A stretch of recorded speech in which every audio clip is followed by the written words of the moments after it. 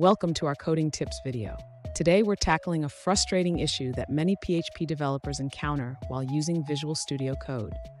Our viewer is asking how to stop VS Code from forcing them to use braces, which causes the cursor to jump to unexpected positions. Let's dive into the details of this problem and explore some potential solutions.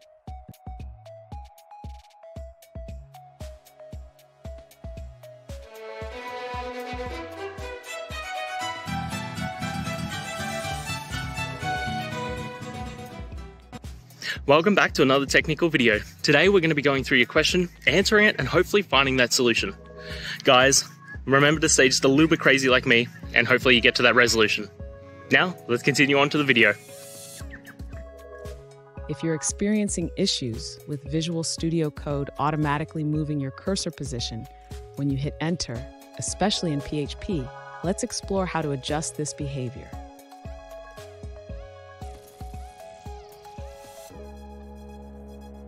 In Visual Studio, the cursor behaves as you expect, moving to the correct indentation level. Let's see how we can replicate this in VS Code.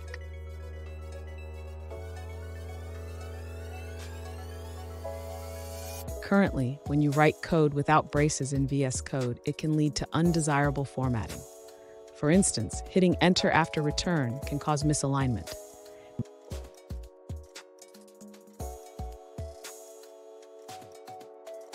To address this, you can modify your settings in VS Code. Open the settings and search for Editor Format on Type and Editor Format on Save.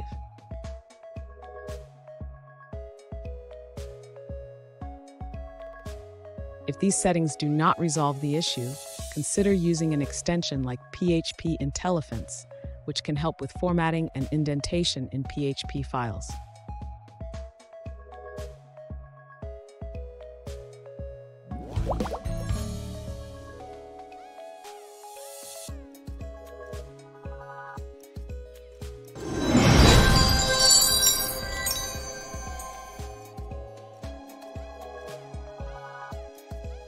Let's now look at a user-suggested answer.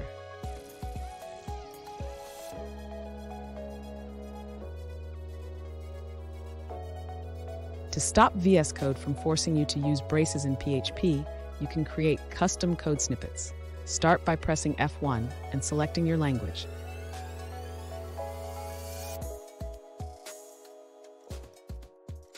For an if statement, you can set up a snippet like this: if $1, followed by your code and placeholders for additional lines.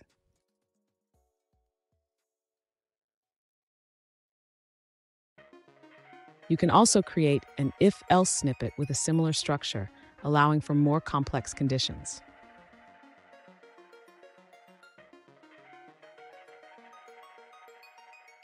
Additionally, to improve snippet suggestions, add editor.snippet_suggestions set to top in your settings.json file.